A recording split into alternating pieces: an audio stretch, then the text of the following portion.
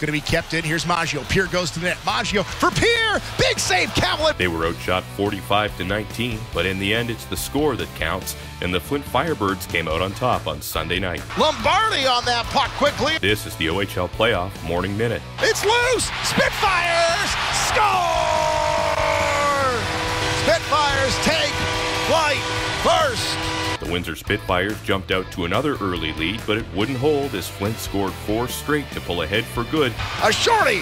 And win Game 5 of the Western Conference Championship Series 4-3. There's a shot, scores! Nice pass right on the stick, Cooley to Johnston, toe save! Luke Cavalin made 42 saves as the Firebirds head home for Game 6 on Tuesday. You don't think you're really going to have to say a whole lot come Tuesday? Nope. Our backs have been against the wall 3 times in the playoffs and we've answered the bell, so I might not even do a pregame speech.